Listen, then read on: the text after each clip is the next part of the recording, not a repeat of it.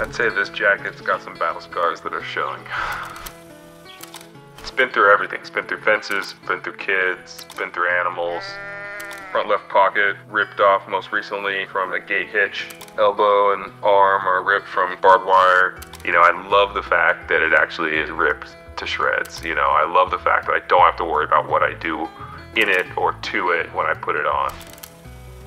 My favorite story with this jacket is wearing it the day my youngest child was born and racing around this ranch, first trying to find a newborn calf while my wife was hounding me to get us to the birth center to have our child. Found the calf and made it to the birth center in time, which was the most heroic of all efforts, and grateful to have made that work.